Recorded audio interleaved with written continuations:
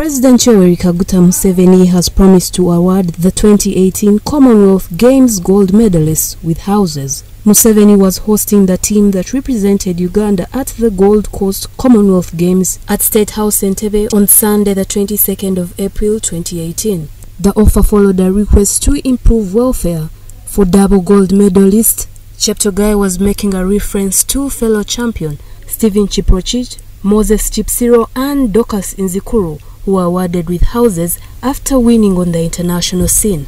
Cheptegei won gold in the 5,000 and 10,000 meters, while Chesang got gold in the women's 10,000 meters.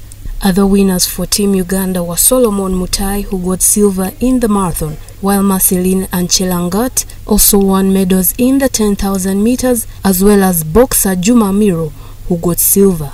The First Lady, who is also the Minister of Education and Sports, Janet Kata Museveni, advised the team not to forget prayer, urging the sports personalities to lean on God if they want to prosper. Museveni also directed that the construction of a high-performance center in Tayet Kapchora district be expedited.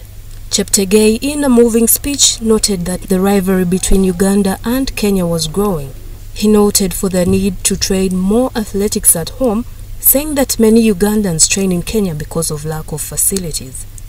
Museveni noted that he was sorry that the project had delayed due to heavy rains.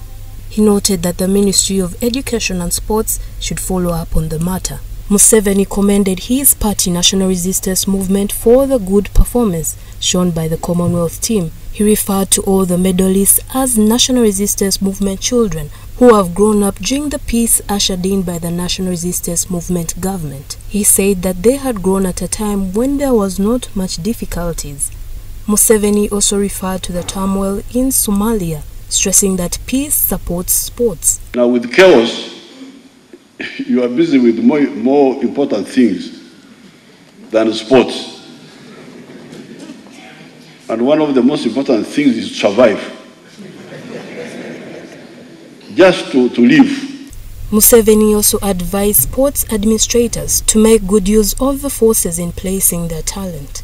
He noted the security institutions such as police, prisons, and the army. He also advised sports authorities to prioritize when investing in sports. The last time Uganda did not do well in the Commonwealth Games, that was in 1970.